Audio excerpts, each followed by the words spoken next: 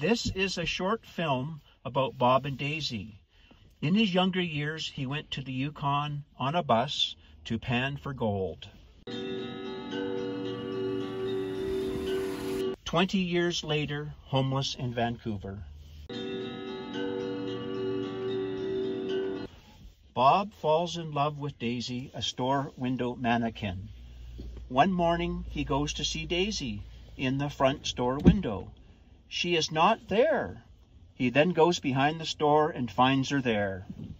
He tells her he's going to buy clothes for her at the thrift store.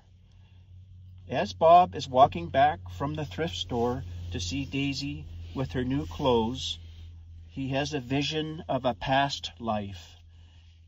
He is walking into his cabin with an armful of firewood. After his vision of a past life, he changes Daisy into her new clothes and pushes her to a nearby park and finds an empty bench. They are there for the afternoon.